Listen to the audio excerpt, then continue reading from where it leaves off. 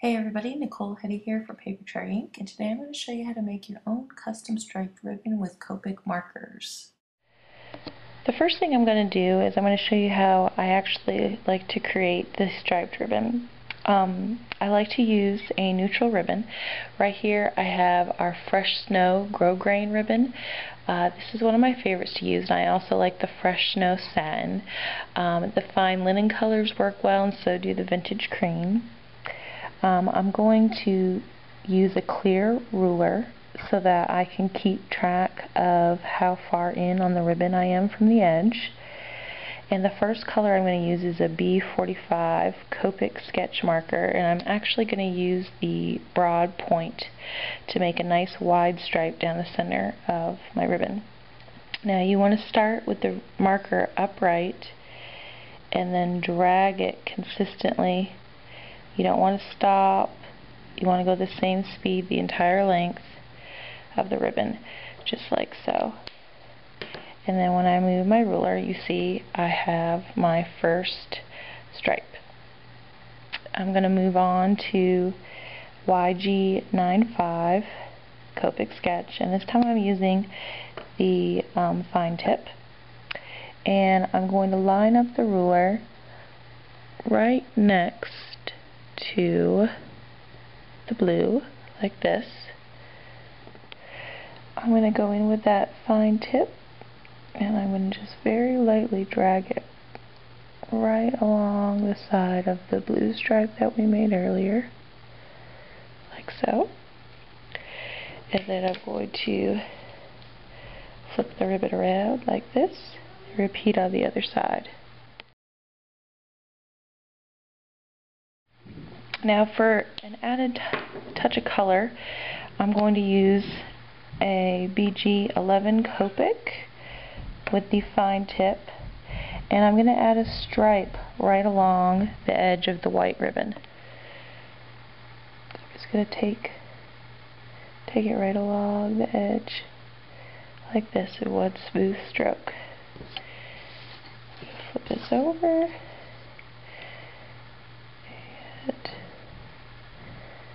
Do it again with this side. One long smooth stroke.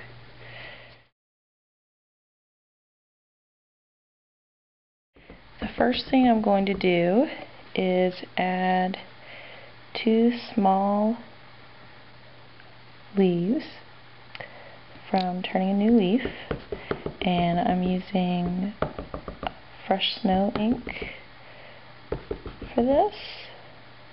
I stamped one in this direction, and now I'm turning the image, stamping the second one down here, like this.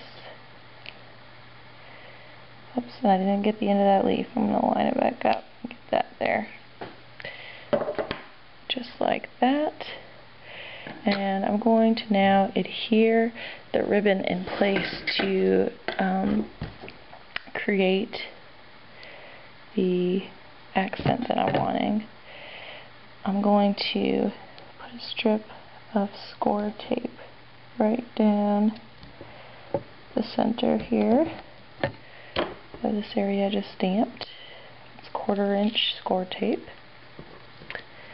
And I'm going to adhere this ribbon right across like this, and I'm going to trim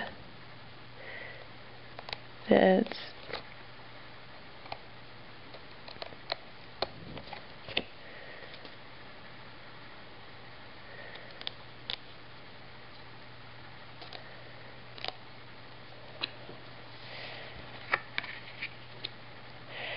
So we have that, and this striped ribbon that I have left, I'm actually going to cut it in half, and I've got 2 little bits here left. You'll notice when you make your own striped ribbon, if you haven't done it before, that the back of the ribbon looks very different from the front. The front side is obviously more vibrant in color, so when you're doing this looped ribbon technique, you want to make sure you're either using just the front or just the back. So I've got my score tape there, and I'm adhering this over like so. Sticking this out here, I need a little bit more tape to finish it off.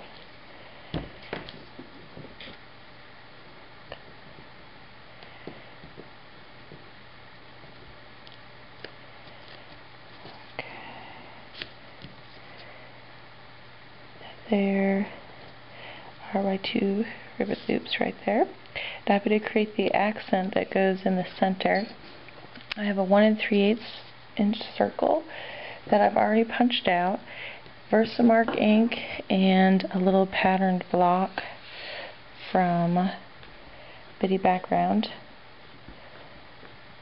Blocks, and I'm inking that up with Versamark and stamping it right on the circle.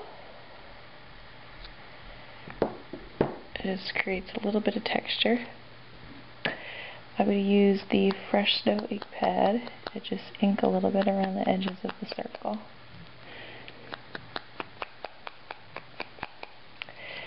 Set that aside. And next I have a piece of Aqua Mist cardstock, and I have a little image from Mende Medallion, and I'm inking it up in Ripe Avocado. And I'm going to stamp that right onto my Aqua Mist cardstock. And then I have a punch from Martha Stewart Crafts. I'm going to use just a little bit of tape right on the back of this butterfly. Give it a little bit of a bend and adhere that to the center of this blue circle that I stamped earlier. Now, after I look at that, I think it needs just a little something. So I have some rhinestones here. Now these are a light green color. They're not really the ripe avocado color that I need. So I'm going to take the YG95 Copic that I used earlier, and I'm just going to add this to the green one of the green rhinestones and make them a little more avocado colored. And I'm going to use a craft knife to take that rhinestone and put it right in the center of the butterfly. I love building my own embellishments like this. It's so quick and easy. Now that I have that butterfly accent done, before I adhere that, I'm going to go ahead and add my sentiment underneath the ribbon. Just like that. And then I'm going to take some foam squares here and add those to the back of the butterfly embellishment that I created. And add that to the center here.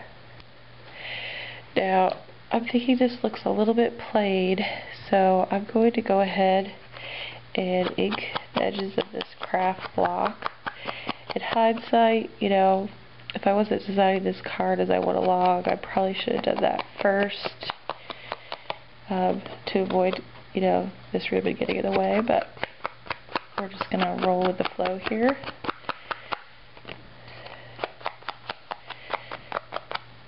Just kind of get it to that ribbon just a little bit.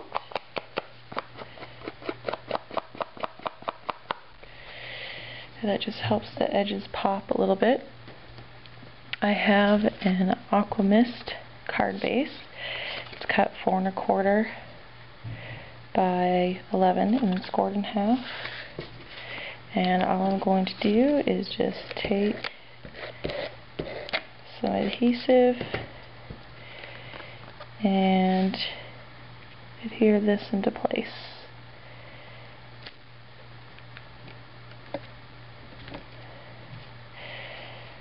And there's your completed card.